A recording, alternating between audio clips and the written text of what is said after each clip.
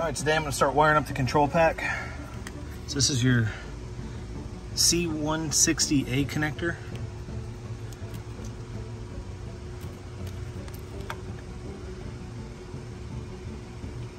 This plugs into there. So you got a couple extra wires here. This green wire runs to your fuel pump. My fuel pump already has a relay in the back. Right here, it's a leash relay. So I'm gonna pull that wire through and connect it right there. Okay, so I pulled the black wire and the green wire. This is off the control pack by the fuse box. This is off the 160 connector. This goes to your fuel pump. That's my fuel pump relay. It's from Leash. It's probably a little bit overkill, but it'll be all right. So here's the connector I just made up. I'm gonna plug it right back in there. Okay, now back to this 160A connector. You're gonna grab the wire that's labeled toggle and SMR. That's starter motor request. And this is your one for your turning on the ECU. These here are for your upshift and downshift. I'm just gonna tie them off right now so I know I'm not messing with those. So I have my wires pulled through there where the factory ECU went, and I gotta connect them over there at the column. So I'm gonna add a length of wires to these, and then I'll show you which wires under the column to grab.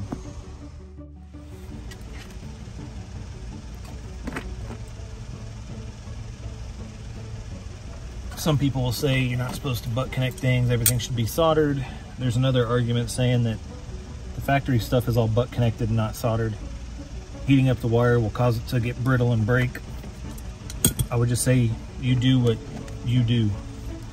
Do use a good heat shrink though.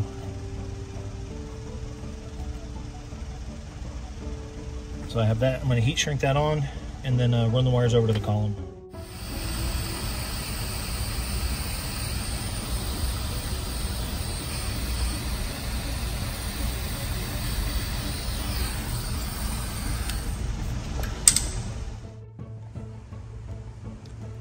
Okay, I left myself plenty of extra wire just in case.